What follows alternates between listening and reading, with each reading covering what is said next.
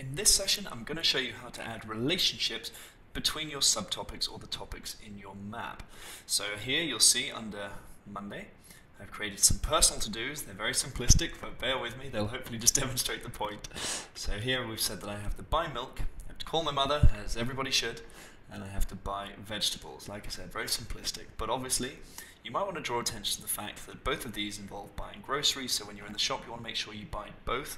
So in order to highlight that, you might add a relationship, and in order to do that, you select the two topics that you want to create a relationship between. So I click on buy milk, and I then hit command so that I can select multiple topics, and I click on buy vegetables. So you'll see I've highlighted both of these, they both have a border, and I have two options. I can either click this button up here, this is the relationship button, so this double-ended arrow, or I can just press L, and if I hit L, you'll see it creates this relationship. And here, with these little plus points, I can move the arrow around, so I can make a massive one if I wanted to be a little bit dramatic, and I can chop and change it as I like.